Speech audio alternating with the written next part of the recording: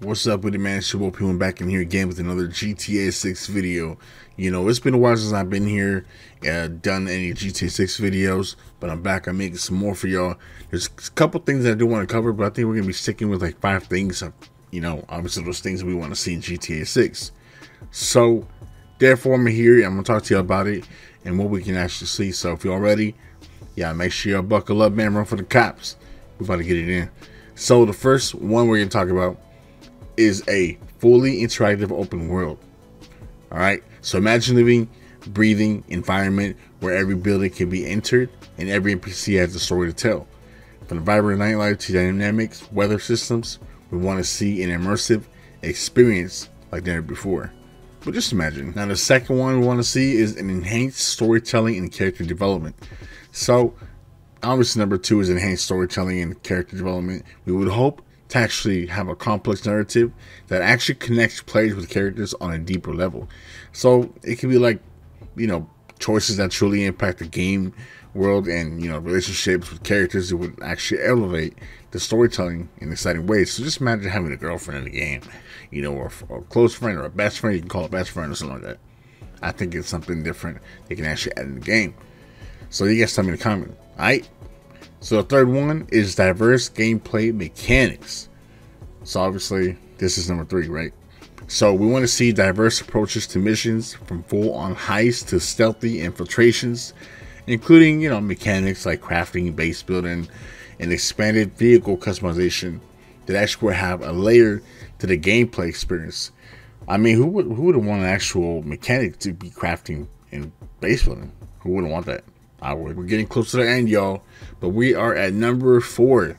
So we want to expand online and multiplayer feature. You know, GTA Online has set a high bar, but we dream of a more seamless integration of single multiplayer experience. So with larger player counts and new game modes, and a continuous updates that keeps the world fresh and exciting.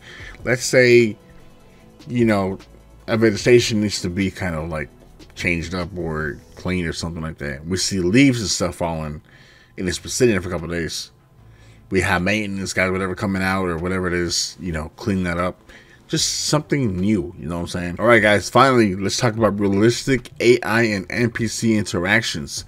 Now, we want a game where NPCs reacted differently based on the gameplay choices. So turning the city into a reactive ecosystem, this will create an unpredictable and engaging environment that players will love to explore. Let's say we go whatever, we kick something. We kick a recycled plastic bottle or something. We have an NPC come in and just walks and stops and be like, hey, are you going to pick up that and stop littering? Or are you going to make this place a better place? Whatever it is. Or, you know, you spray paint a wall out of nowhere.